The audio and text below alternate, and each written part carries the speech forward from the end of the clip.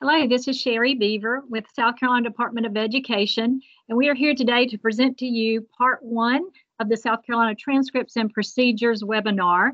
I'm joined today by my colleagues Laura McNair, Louise Amos, and I believe also Josh Roop is helping us out in some part today. He may be in part two, but we are all here to help you with some information about transcripts and procedures. So we're excited to present some topics to you today. Transcribing transcripts and the toolkit that goes with that. We are going to have a bunch of resources for you to have in your arsenal. We also will have some information about international transcripts and some updates that you can use to help with those foreign transcripts.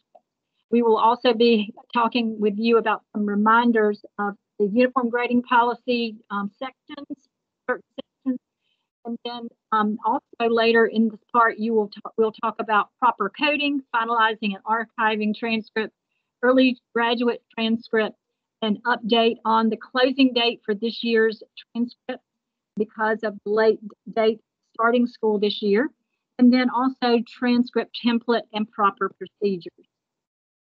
So I want to start out talking with counselors out there who typically part of that job is to transcribe transcripts as students come in and also looking at checking transcripts for accuracy. So you have several things that you need at your fingertips as you do these particular duties. So I have organized a counselor toolkit for transcription. And so at the bottom of this slide, you will see a Padlet link. And that Padlet link will take you to a landing page where I have organized and downloaded several documents that will help you develop that toolkit.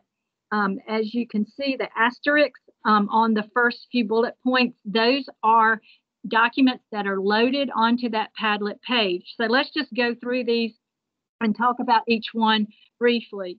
So as you are transcribing transcripts, one of the things that will help you is if you have a transcription form. And I have included on the Padlet page an example of a transcription form. And again, this may be something that you already have, that your school or district has already approved for you to use. So if not, though, there is a sample that you can utilize to tailor to your needs. And that was actually shared with me and from Lucy Beckham High School in Mount Pleasant, and they gave me permission to share that with you, and you are able to adapt that for your use. And then also a credit check form that allows you to look at and evaluate your transcripts, not only just transferring students, but all of your students in your caseload, to look at the required credits for graduation and the categories of courses, different things that you might want to keep up with as you assess that transcript. And there is a sample of that form on the Padlet page as well. Again, your district or school may already have an approved form, but if not, you can look at this as a possible template.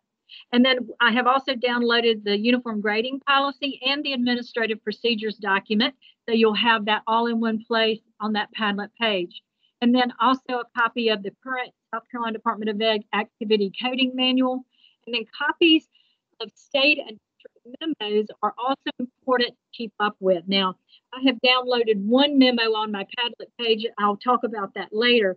But locally, sometimes you will also have local board policies and different guidance that comes in through memos from Department of Ed, and also even CHEs, the Commission on Higher Ed, have different policies and memos that come out sometimes that affect your students' high school, specifically state scholarship information. So any of those items that you can collect and put in a binder or in a central location on a Google Doc or something like that, that is always good to have in your department for everyone to have reference and to refer back to. So I just wanted to make mention of those items. So if you take all of those together, that helps you begin the formation of your counselor toolkit.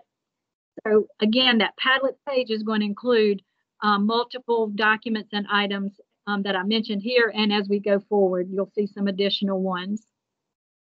So in the transcription evaluation, I want to give you an overarching procedure that we would start looking at that umbrella view, that overarching view of how do you start with evaluating procedures in different steps. Well, first of all, you start at your local level at the bottom of that pyramid with any procedures and guidelines that your local district and school may issue, different policies. And then it would go up to also including any information about laws, federal or state level that may affect students coming into your school. One example of this is the South Carolina Compulsory Education Law. And I have included the link to that law if you want to read through the entire law. That's section 596320. And this relates to the age of attendance for students to enter public schools in South Carolina. And as you can see, it is not lawful for any person to be less than 5 or more than 21 years old to attend public school in South Carolina, and that includes kindergarten. But there could be some court-ordered exceptions. That is not to say certain things can't have exceptions made, but I certainly am not the one to tell you about exceptions that would come from some other higher source, probably a court or something like that. But right now, this is the law that we are using as the basis for enrollment in our schools. And of course, you have your local district attendance zones that have power to kind of include different guidelines for enrollment as well. Now, there are some essential questions that you need to ask when you start looking at transcripts to make that transcription. One is, first of all, the school year that the student is coming in, and what school year did they leave their previous school? What country did they leave? What grade level or the equivalent grade level were they?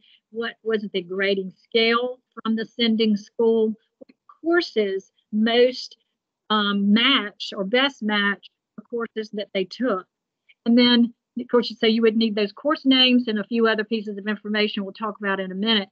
And then also the hours they spent in courses, because generally certain, especially in international schools, those number of hours or minutes spent in classes may not match exactly what we spend here. So you would have to know that information in order to look at evaluating the amount of credit. So let's talk about one of the recent things that we have just found out about that could guide you in some good information to have as you go forward toward the end of second semester. You're going to start looking at closing out those transcripts. So I did want to throw this in before we get deeper into looking at some details, is that the South Carolina Commission on Higher Ed has issued or getting ready to issue a memo that will give the new closing date for the 2021 school year will now be for this year. And of course, this is this year only because of the late start dates and the late closing dates for this year. They are allowing those dates on those closing transcripts to be on or before June 30th of 2021. Normally, it is June 15th, but this year, because of the later closing dates of schools, they have extended that. And so to be able to comply, to qualify for state scholarships, those students' transcripts should have a date on or before June 30th. So that gives a little breathing room for schools that are closing later this year. And it is important to remember that failure to comply with this deadline can affect your students from qualifying for state scholarships. So that's why I put this in bold print here, that you realize that that date is extended this year, but only this year only that we know of right now. Now let's talk about certain types of transcriptions that you may be involved with. One of the things that you have to sometimes look at is if a student is on a diploma versus a non-diploma track. So when you are evaluating a transcript, you are looking at different types of activity codes and course codes. So for non-diploma students, there are different options that certain districts offer. Some districts offer a certificate of attendance for those non-diploma students. And then the state of South Carolina Department of Ed began having this new credential called the South Carolina High School Credential. And that website is listed there, and you can click on that. It takes you to a whole resource of other resources you can use. And so I just wanted to include that. One of the main things that we also want to point out is non-diploma students, even though they have their own course codes, and you're going to be seeing those show up on the transcript, is that they are, however, excluded from class rank. So whenever you're running class rank for a semester or year end for storing, or just running it in general for the end of a semester, you will always need to remember to exclude those non-diploma students from class rank. Now, early graduates are another category of students, and Louise and Laura both will touch on this a little later, a deep dive more into this. But again, this is asterisks on there because that early graduation guide is downloaded on that Padlet page. So that guide can help take you through some procedures that will help you identify when to include or exclude students from class rank, because it does depend on when they are finishing as to whether you include or exclude. So as you look at bullet 3 and 4, you will see that anybody in that graduating cohort in the spring will be included in class rank. So that would be your normal graduation class in end of May, 1st of June, which is usually when it is, but it may be a little later this year. But that spring cohort include those graduates in class rank. But any other time, if a student finishes in the winter, or let's say at the end of first semester or summer, those students that graduate at different times other than the spring are excluded from class rank. And that is all in that graduation guide. So make sure you look at those instructions as well as the coding instructions that are in there, so that you can make sure that all of that is coded correctly. And again, Laura and Louise may touch upon that a little later. I do want to address the question we get a lot pertains to potential and earned credits that you see displayed on transcripts. One of the things we need to make sure you understand is that all courses that a student enrolls in is a potential credit. So if they are in a class past that drop add date, which is usually early on, there's a limit of time where they can drop add. So if they go past that, they are enrolled in the class and can get a potential credit, except for audits. Audits are a little different, and because they're being approved by special process, and they are basically observing the class and they are not receiving a grade, so therefore they're technically not an enrolled student for a credit. So audits are the exception, but all other course enrollments, including initial credit courses, retakes, and credit recovery attempts, all are potential credits. All courses and grades will remain on that transcript and show all those potential and earned credits on that transcript. Even the middle school grades, remember that changed a few years ago in the UGP, middle school grades all stay on the transcript. Even if they retake those courses, they stay on, and then we'll talk about what happens in a minute.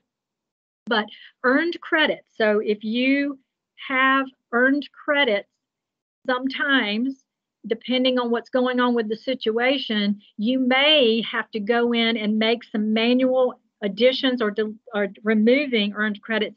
Let's say for credit recovery or for a retake, then you would have to adjust the earned credits because you only get one earned credit per course code. So, that course code, if you repeat that course or do a credit recovery, you can only get one earned credit. So you may have to go in and follow some of the directions on how to adjust that in Power School. And again, Laura and Louise may touch on that a little later in the procedures or in part 2 of this webinar. Now, every year we tend to get a few issues where transcripts have been stored and they have an error sometimes in the stored transcript at the end of a school year. So like in the summer, someone will call and say, this course that grade didn't get on, or this course was not included. Something happened and something didn't get included and there was an error. Anytime that happens on a set of stored transcripts, especially those year-end stored transcripts, you have to consult your district person that's involved with with PowerSchool and Transcripts, as well as Department of Ed, in order to get corrections made. So just wanted to make sure you're aware of that. In terms of retaking courses versus credit recovery, and in terms of transcripts, follow the UGP guidelines that are given in each section inside the UGP. For example, credit recovery in the UGP, it tells you exactly what to do.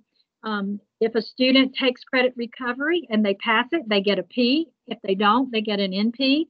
And they are only going to get one earned credit, but they will have 2 potential credits. So that is because they were potentially getting, they had to go back and redo some sections, and therefore they get that potential credit for that credit recovery. That failing grade is going to be excluded, and the P is going to be awarded with a credit.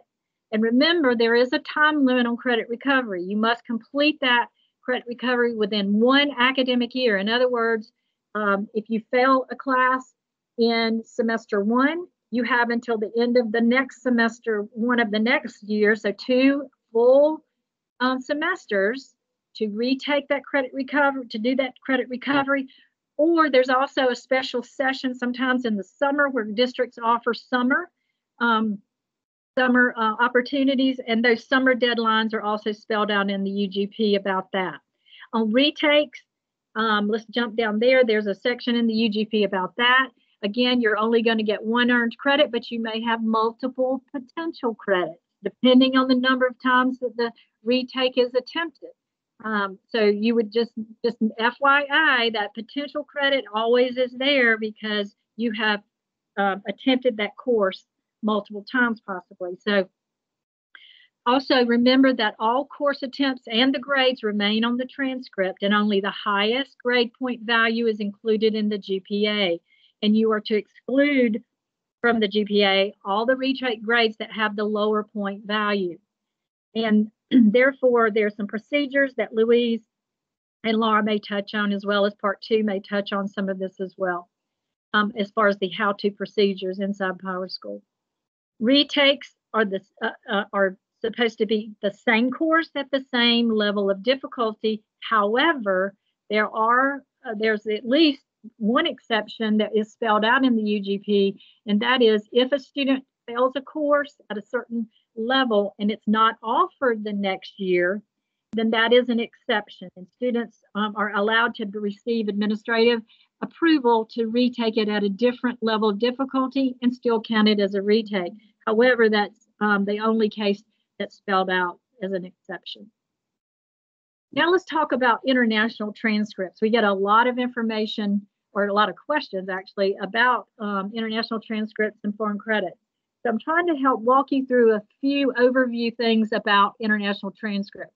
One of the things that we are working to update is a memo from 2010 that talked about some guidance from the State Department of Ed on evaluating and awarding credits from foreign transcripts. This will probably be updated in the next year or so. But for now, that particular document is downloaded on the Padlet page for your reference. For now, you can use that as guidance. But again, that may change, and Laura may talk about that later, that update may take place pretty soon. But anyway, for now, that is there. Also, please remember that anytime you get a foreign transcript, a lot of times we have to seek additional information, including that parent and student in that conversation if possible, even if through an interpreter, to try to get information directly from the parents and students about different courses, different things that they tell you about what they covered in certain courses is always helpful. But you can also, of course, use your internet search to get information about the foreign country, the type of system, and also seeking information from the sending school itself, either through an email or phone conversation, or from looking at their website as well. Sometimes you can find a course syllabus on there on the web, or the student may actually have a copy of something that they brought with them. One of the things that you often will find as a helpful tool is if the documents or the transcript comes with what we call assessment scores or end of course assessments that where they are awarded a final assessment score that shows what they accomplished and the level of accomplishment. So a lot of times that is helpful information.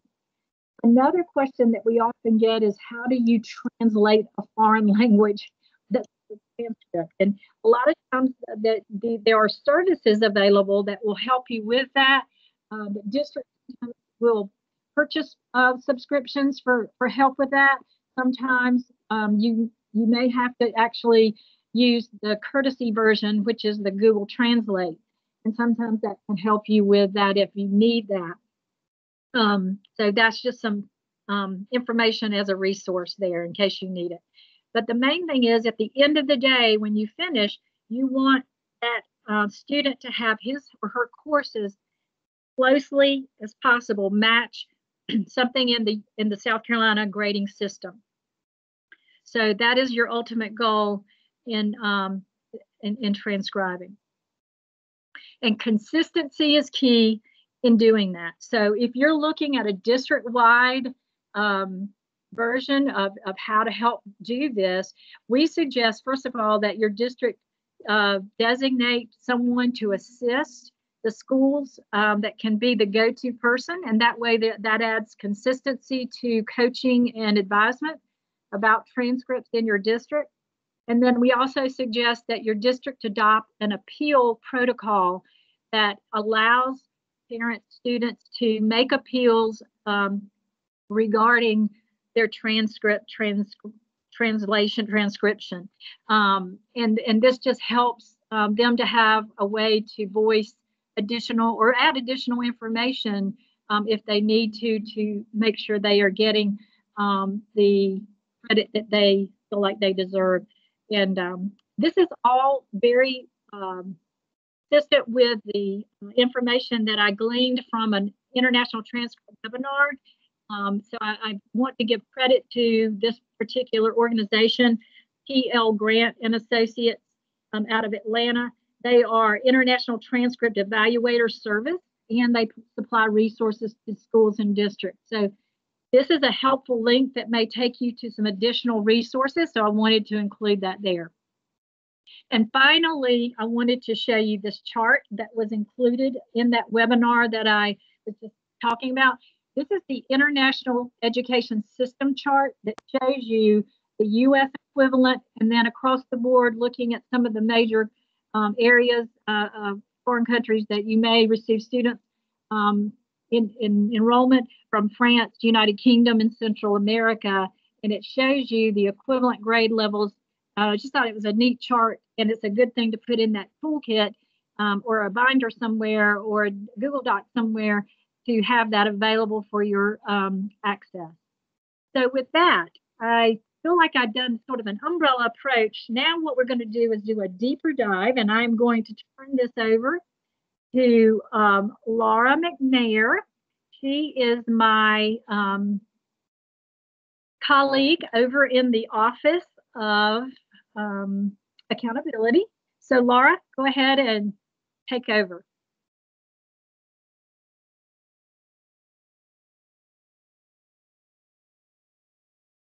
Hi, I'm Laura McNair.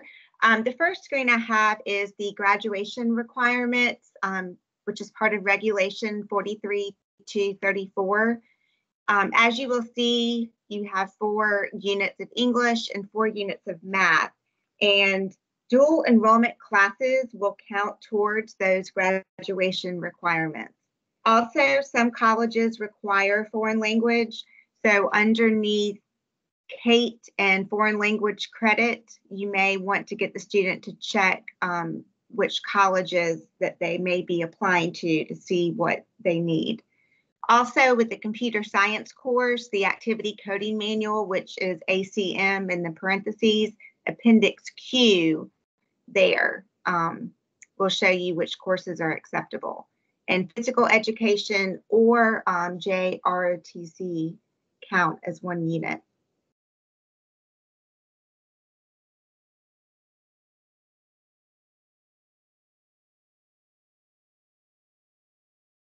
Okay, I'm trying to get to the next slide.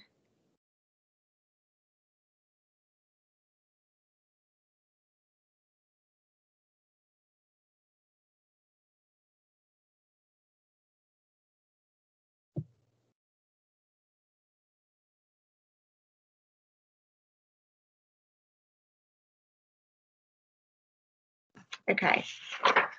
This slide is from the activity coding manual.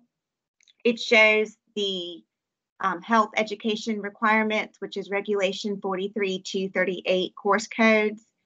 Physical education 1, that's in the middle, 3441, that is the course code that counts as the physical education graduation credit.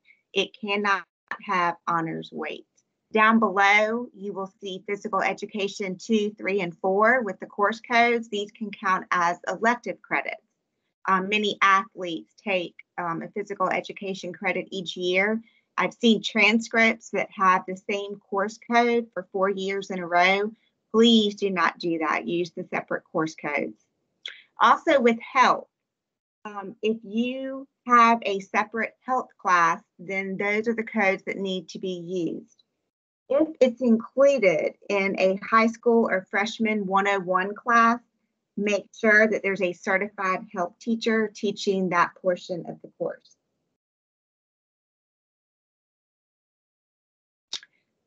Luis is going to show several slides that have the fields for accurate transcripts. However, this is just a cheat sheet that I send my counselors and principals to show exactly what I'm looking for on transcripts, because many, many, many times the transcripts are missing common elements.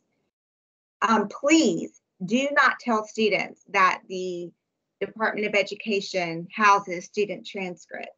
I get phone calls every week, dozens of phone calls with students telling me that they tried to go to their former high school for a transcript and was told that I could provide them with one. We do not house them. Schools and districts are required to keep records for 75 years. Do not run a transcript off of PowerSchool. When I ask for one, it must be the stored transcript.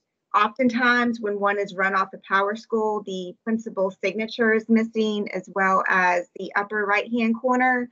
Instead of the district name and school name, it says graduated student. For dual credit, districts must develop detailed agreements with partner institutions of higher education. It doesn't matter if it's a 2-year or 4-year college or technical college, but the courses, the instructors, all must be outlined clearly with detailed procedures, including the grade scale differences. Many times there are grade scale differences. Every single year, this must be updated and signed. Students may not take college courses on their own time without first consulting the district to determine if the course is part of the agreement between the high school and the institution. Furthermore, if a student takes a dual credit course, that course must be entered into the PowerSchool scheduler before the student takes the course. You can refer to page 3 of the activity coding manual for more information on institutions of higher education and dual credit courses.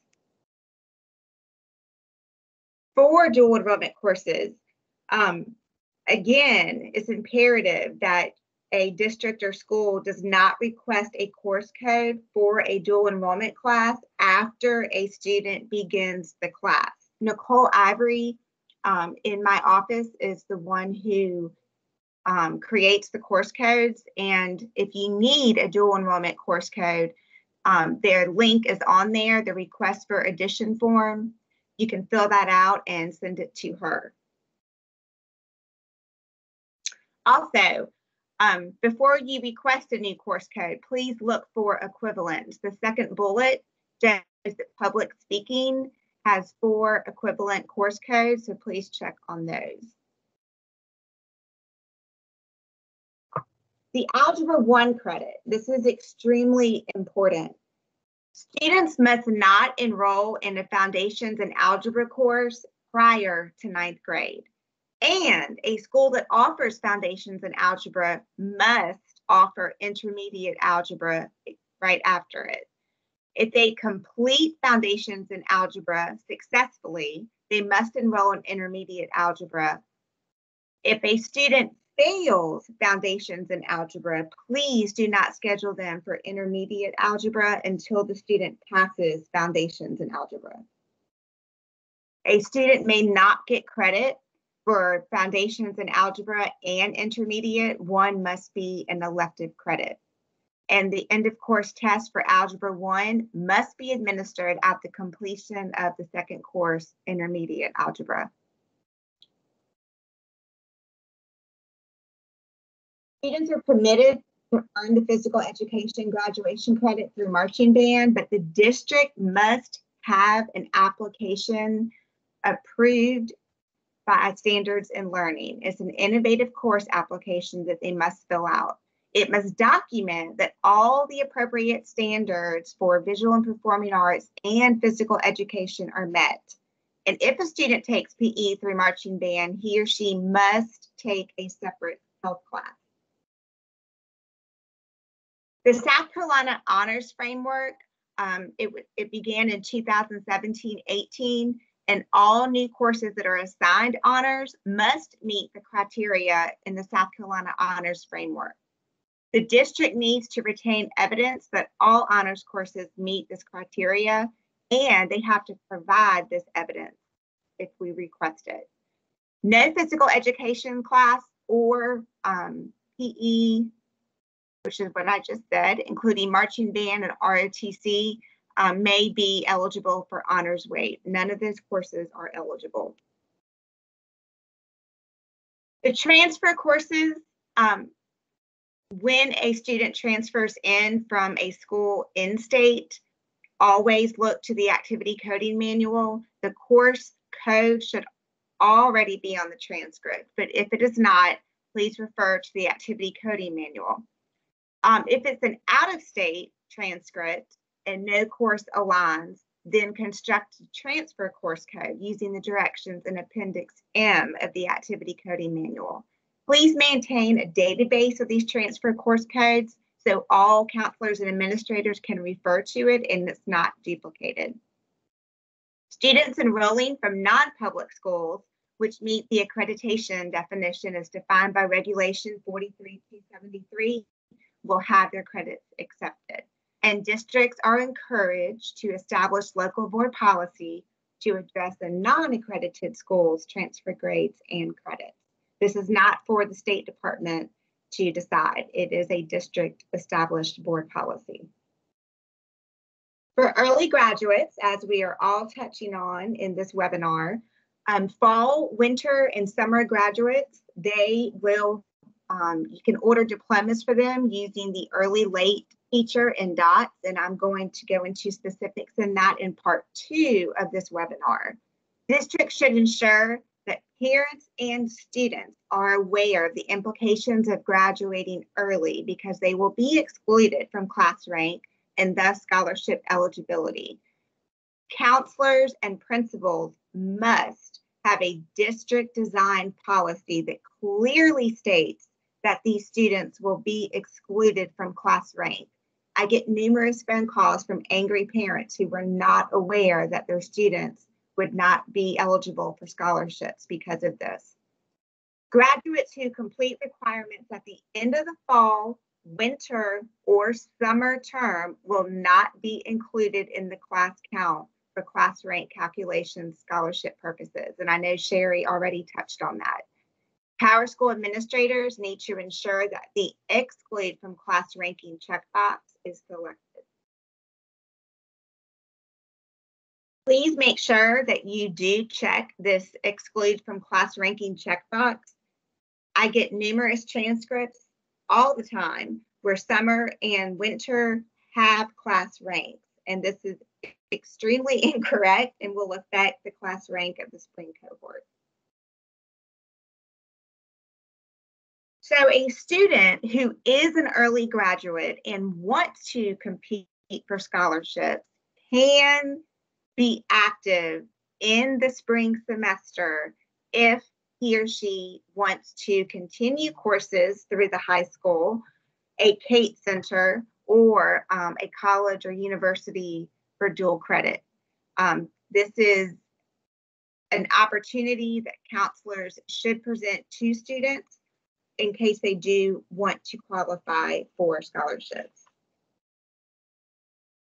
And the last slide I have is something that Louise told me about numerous times. Some schools and districts keep early graduates as actively enrolled, and they're counted in membership. These students are not enrolled in classes, and they should not be receiving services. Therefore, these students are funded, and this is an unlawful practice. Schools and districts are receiving funds through false membership counts. So any early graduate must not be considered active. Some South Carolina schools and districts have policies or guidelines in place, and they allow early graduates to participate in graduation ceremonies at the end of the school year. This is fine as long as they are not considered active in Power School and you're not receiving funds for these students. So that is the end of my part, and I'm going to turn this over to Louise.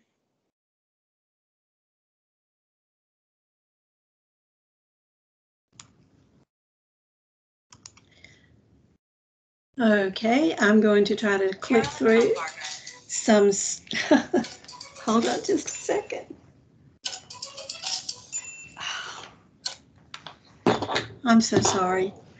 I'm going to click through the slides, beginning with Power School topics for counselors. I understand part 1 is directed towards counselors, and we're going to talk about proper coding, view a transcript that shows the difference between final and a screen that shows differences between final and work in progress transcripts. We're going to talk about how to finalize your transcript for archival purposes. And then we'll talk about the transcript templates and how you can get those made available to you. So let's take a look at this slide that shows us, I mean, you're very familiar with the way the transcript is outlined, the format itself, when you print a paper copy or you print a PDF version. Now, those of you who use the electronic versions through Parchment know that the data elements or the values for the data fields are sent not in a direct format, but they can print out some kind of PDF or paper copy on the end at the college or university when necessary. Looking at the very top of the transcript in a paper format, you would see State of South Carolina, Standard High School Transcript, Final. This is the transcript at the end of the school year for each grade level, 9, 10, 11, and 12, that you want to make sure you store or archive for that record. And then you should denote which grade level it is for that student. Now you can look at the transcript and you can see, but you want all of these files to be readily available in case you need them during the summer or 50 years from now. Looking again, you see in the top section, graduation, date, class of, diploma type. As Laura mentioned, often we find these fields are blank or coded improperly for some reason. Generally, that reason is the field in Power School was not coded properly. When we look at those dates, we know that the various fields come from core product, what we call core product Power School, and we have custom fields that South Carolina has specified that are unique fields just to our state. And to know the difference, your Power School administrators know those differences and you would be able to talk with them. Okay. Just to give you one example, the parts of a student's name, you have in Power School free-form core fields where you enter the last name of a student.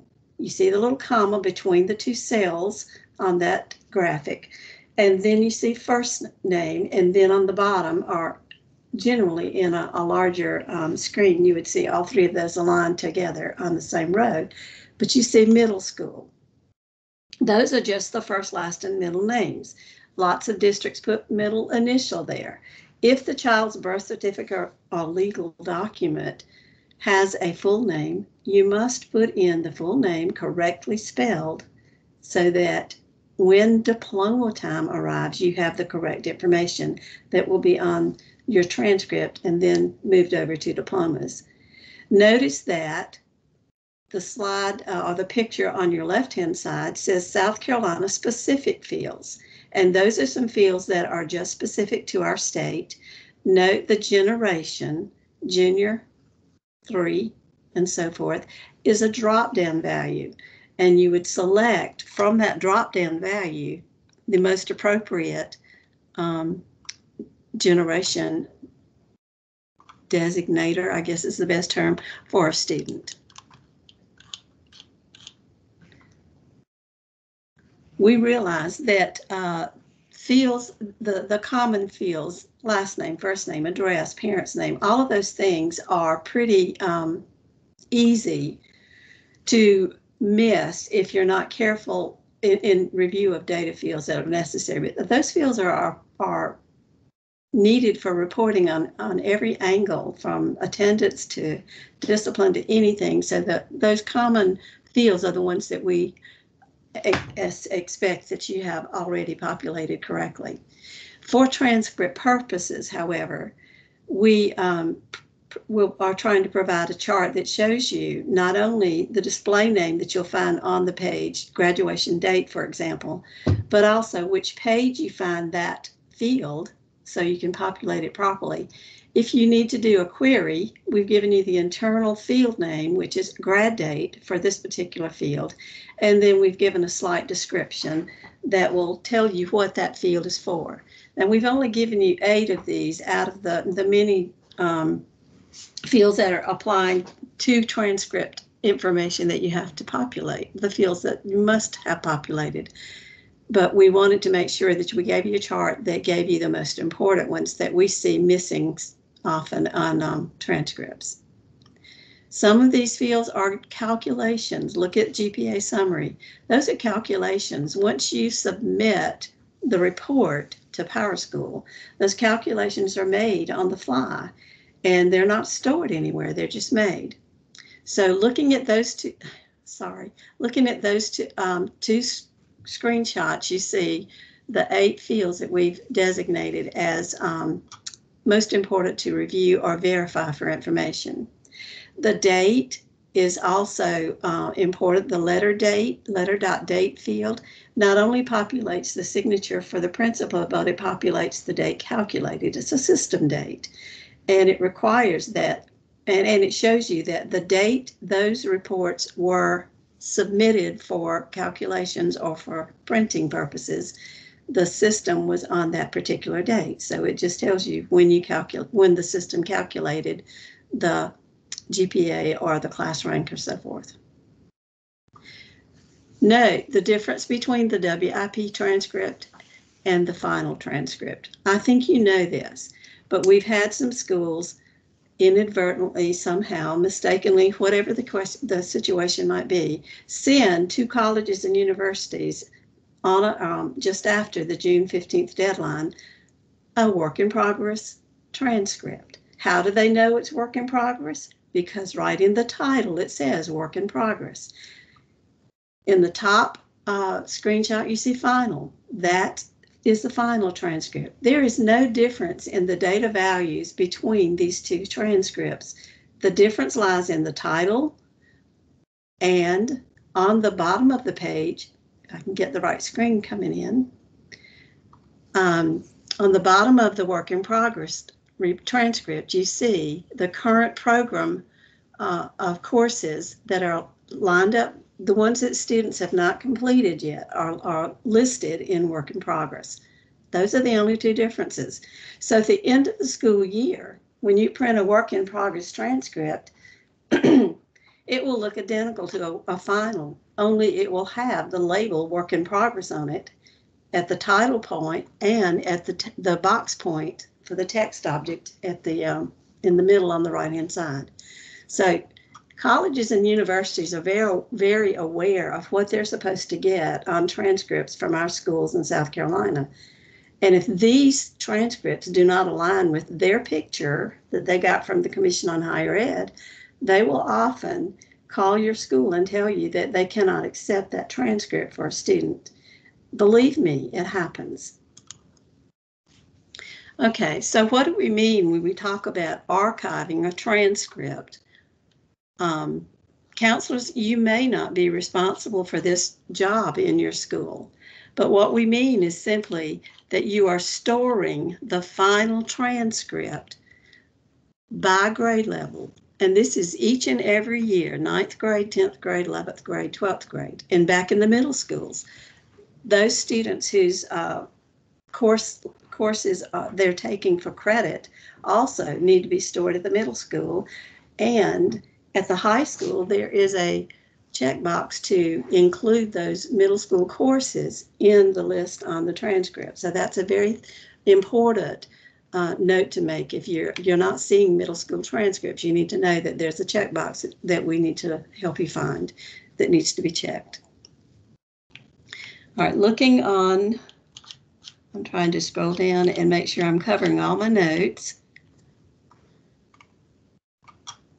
We really want you at the school who's working with the transcript to work directly with PS, district and school administrators, to know if in fact there are specific written procedures that you have in place already. These procedures will help you provide consistent information across the board from year to year, from 5 years down the road.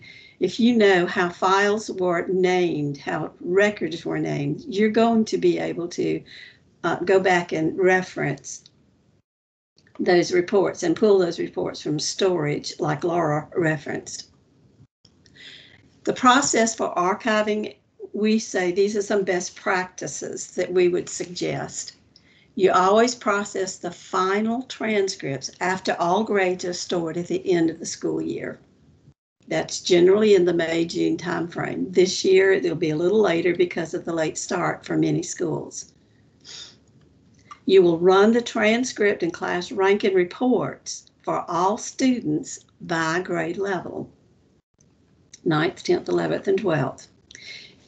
Keep in mind that beginning in the 10th grade, Palmetto Fellow Scholarship determination can reference the 10th grade transcript. A student can use or have the scholarship team use that 10th grade transcript to determine that. And we've already talked about this. We do this on before June 15th because that is the norm for a valid date calculated on a transcript. But for this year only, 2021, you will have through June 30th to calculate that transcript information and send it to colleges and CHE after June 30th. Timelines for transcripts. After final transcripts are processed, you've got to store them so that you can retrieve those later. Laura emphasized she does not ever want to see a transcript printed from PowerSchool after the school year is over. You will not get a correct transcript. Think about any change in any grade for any student. You can go in and change anything you want to, but you're impacting, or you could possibly impact transcripts for every student in that grade level. So we suggest that you archive them, you set a date, a time frame on which all transcripts will be, all grades will be stored and all transcripts will be processed and then stored. That's archiving. We suggest that you save a paper copy in a student's record or folder. Many districts say we don't do that anymore. Well, okay. But we're just suggesting that you might want to do that by class, by year. It's easier to access those papers when a child comes in and says, I need a copy of my transcript. Well, knowing full well that that's a copy they can have, but they can't give it to anybody else. A school must send an accredited transcript to an institution for scholarship purposes or college applications. Then we recommend that you store an electronic version, which is a PDF of a transcript, in multiple places and know by procedural document where these places are. You may save it on a counselor's computer. You may save it on the server. You may save it in the district office. You probably want to have it stored in certain places, all labeled appropriately. Never to change those again, because that's the one you're going to go pull for any request that comes in after the year is over. Again, we just put this here. Do not run new transcripts using PowerSchool after archiving those end-of-year transcripts. Early graduates, we've talked about many times. You've seen these notes. But we need for you to remember an early graduate is an exception to the norm. Most students are going to finish their coursework at the end of the school year in the spring. But those exceptions, after going and checking with the student and parent, making sure they understand the consequences or the positives, you're going to store all the student grades for the completed coursework. You're going to exclude from class rank. There's a checkbox on the other information page. You select manually to recalculate the recalculation frequency. Recalculate now so that the appropriate information is on all reports that may be printed at this point. Print the transcripts for the students, paper and electronically, and then store the record for those particular early graduates. Following that, you transfer those students out of the current school's database, moving them into the graduated school database by following the procedures in the early graduate guide. Those are very specific. Transcript templates are not available to just anybody. There is a guide on our website at this link that provides you information about transcripts in general. But if your school or district needs the template for, and the last one that was created and sent out was in 2018-19, that specific transcript was updated to include the round calculation for GPAs. District level PowerSchool administrators must request this, the two templates, the work in progress and the final. And let me tell you, there's a lot of work that goes into formatting those templates for each individual school in your district. You can send an email to powerschool@edsc.gov, and we will be happy to send the transcript templates to the persons. Of course, we check. We make sure that a student doesn't hack into the system if at all possible. We check. So it's important for those templates to remain very secure in your system. Okay, so for PowerSchool for counselors, that's the end of my little set of slides. We want you to know that we'll begin part 2. And for any information on that we've missed, you have questions, you have this list of email addresses to which you can send your questions.